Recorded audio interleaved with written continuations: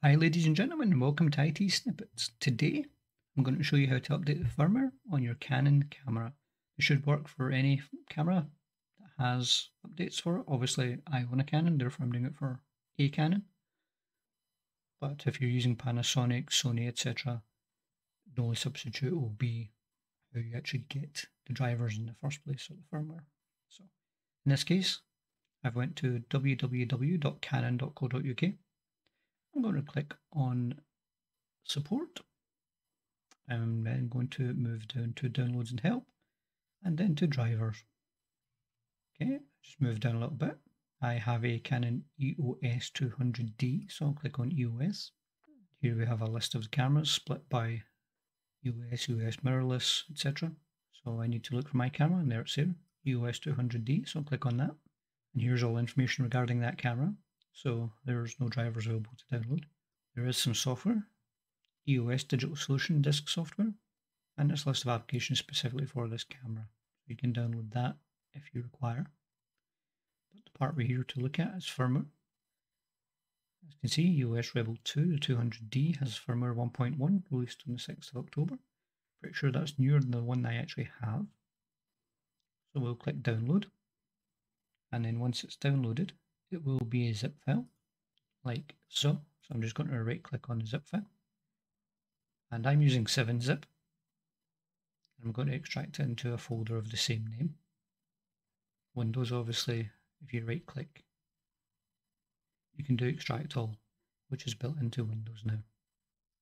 Okay, so in order to prep your SD card to update your camera's firmware, you would have to put a empty, blank, completely, totally empty SD card in your machine.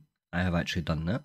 And then go to the folder where you extracted your firmware, and you will see a .fir. That's your firmware for your camera, and you'll see instructions on how to do it. So if we just jump down, you can see I have my SD card here. What you need to do is select firmware, right click and copy. Go to your SD card and then place it in the root of the SD card. And then what you need to do is you need to eject that SD card and put it in your camera. Okay, I've connected my HDMI to my camera so I can record this. And at the moment my camera is turned on and it is set to auto.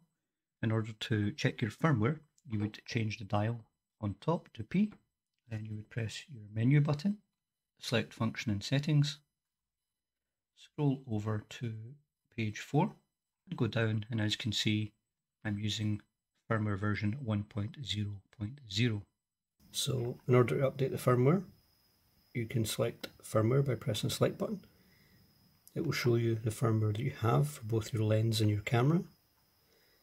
And if you want to update the firmware for the camera, you would just click on the firmware for the camera, or for the lens, simply for the lens. Once you press select,